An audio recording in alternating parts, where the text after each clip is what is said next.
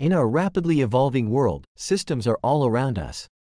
From the machines we use daily to the processes that make businesses tick, systems are the backbone of modern society.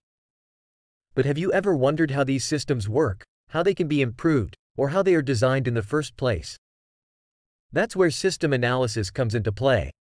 In this video, we will discuss system analysis in simple terms so that everyone can grasp its importance and concepts. So, what is system analysis? At its core, system analysis is like dissecting a puzzle to understand how each piece fits together. It's the process of examining a system, be it a computer program, a manufacturing process, or even a traffic management system, to comprehend its inner workings and identify areas where improvements can be made. Let's discuss key concepts of system analysis. Components. Every system is made up of parts or components. Think of a computer system. It has hardware like the CPU and memory, and software like the operating system and applications. System analysis involves breaking down these components to understand their roles and interactions. Input and output.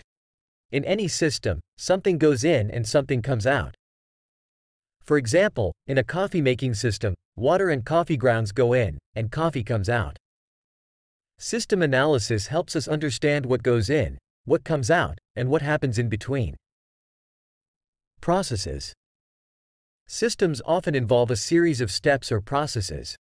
In a restaurant, the process includes taking orders, preparing food, and serving customers. System analysis looks at these processes to see if they are efficient and effective. Feedback loops. Many systems have feedback loops, where the output affects the input. In a thermostat, for instance, when the room gets too hot, it turns off the heat. System analysis helps us identify and optimize these feedback mechanisms. Why is system analysis important? System analysis might seem like something only engineers and tech experts do, but it's relevant to everyone because it improves the way things work. Here's why it's essential. Number 1. Efficiency. By dissecting a system, we can identify bottlenecks, redundancies, and inefficiencies. This allows us to streamline processes and make things work faster and smoother. 2. Cost reduction. When systems are optimized, they often require fewer resources, which can lead to cost savings. Businesses can reduce expenses and offer better products or services to customers. Number 3.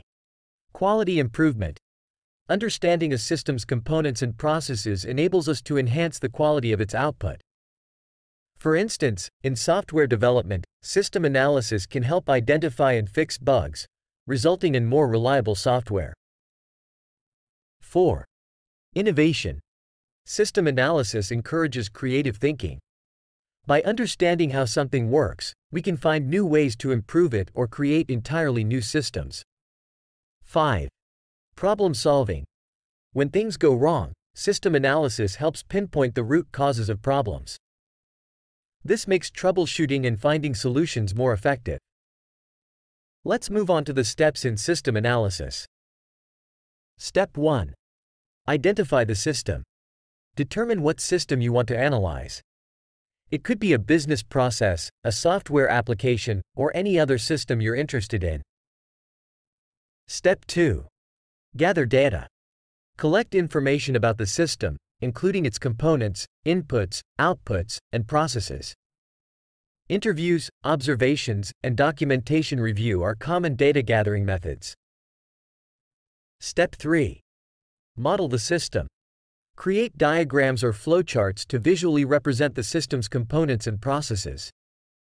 This helps you get a clear picture of how everything fits together. Step 4. Analyze and identify issues.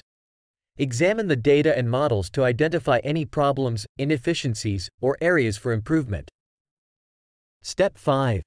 Propose solutions. Once issues are identified, brainstorm and propose solutions to address them. Consider how changes in one part of the system might affect other parts. Step 6. Implement changes. Put your proposed solutions into action. This could involve reorganizing processes, updating software, or making other necessary adjustments. The last step is test and monitor. After implementing changes, test the system to ensure improvements have been achieved. Monitor the system over time to make sure it continues to perform optimally. Conclusion: system analysis is not just for tech-savvy individuals or businesses. It's a practical approach to understanding and improving any system in our daily lives. Whether you're trying to make your morning coffee routine more efficient or streamline a complex business process, system analysis is a valuable tool. So, the next time you encounter a problem or want to enhance a system, remember the power of system analysis, breaking it down to build it up better. If you want to read in detail or download the PDF, go through the link in the description. Like the video, and don't forget to subscribe to Education Leaves.